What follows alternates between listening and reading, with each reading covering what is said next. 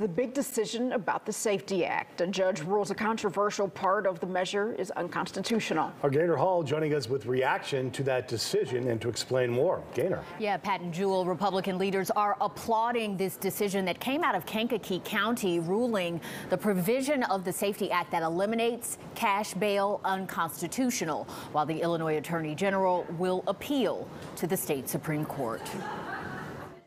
Illinois on January 1, 2023 will make history. Civil rights history. That was early this month after lawmakers approved several changes to clarify the portion of the Safety Act that eliminates cash bail. But in a ruling released late last night, a Kankakee County judge said the appropriateness of bail rests with the authority of the court and may not be determined by legislative fiat. Republican leaders say it's what they've been saying all along. Last night's decision is a victory for the citizens of Illinois, and specifically victims of crime and the men and women of law enforcement. The governor released a statement saying, in part, we cannot and should not defend a system that fails to keep people safe by allowing those who are a threat to their community the ability to simply buy their way out of jail.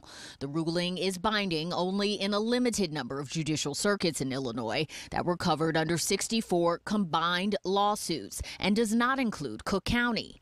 Illinois Attorney General Kwame Raoul said most of the Safety Act's provisions have been in effect for more than a year. And regardless of the decision, all parts of the Safety Act, including the pretrial release portions addressed in the court's decision, will go into effect January 1st.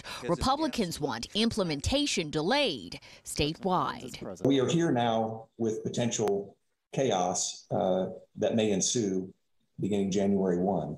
We will have counties throughout the state which will have a cash bail system, and counties throughout the state which will potentially not have the cash bail system, or it will be eliminated.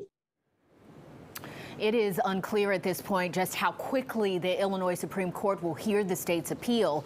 The ACLU of Illinois also responding to this, releasing a statement saying they are confident money bond ultimately will be eliminated across the entire state. Reporting live from the newsroom, Gaynor Hall, WGN News. All right, thanks so much, Gaynor.